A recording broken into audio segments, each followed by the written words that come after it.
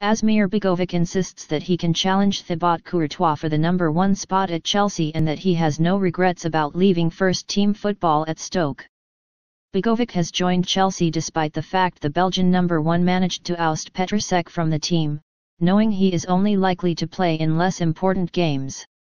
Obviously everyone has their opinion, but for me it was more of a challenge to try something different, said Begovic, who endured a nightmare pre-season debut for Chelsea, letting in 4 goals in 45 minutes against the New York Red Bulls whilst on the United States tour. I think I was at that stage where I want to test myself against the best, and that's ultimately what I've come here to do.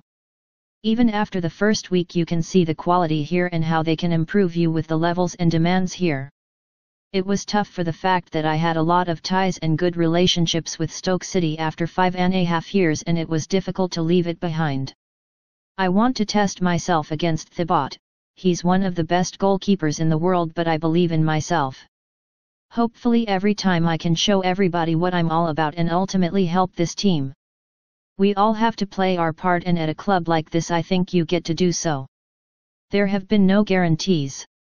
The challenge that's here, the manager and players, was what attracted to me, and that was a big part of my decision. I'll back myself, absolutely. I'll be keeping my head down and working hard to see how I can help this team in the future.